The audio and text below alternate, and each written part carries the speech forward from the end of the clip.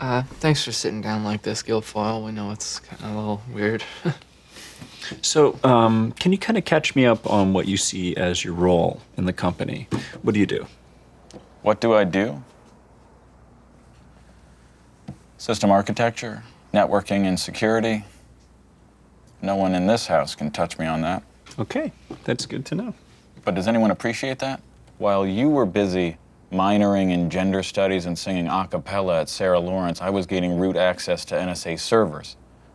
I was one click away from starting a second Iranian revolution. I actually went to Vassar. I prevent cross-site scripting.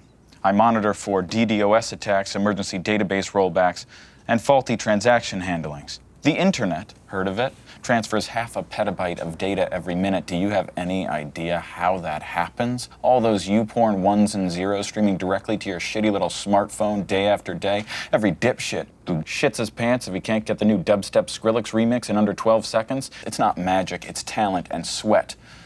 People like me ensuring your packets get delivered unsniffed. So what do? I make sure that one bad config on one key component doesn't bankrupt the entire fucking company. That's what the fuck I do.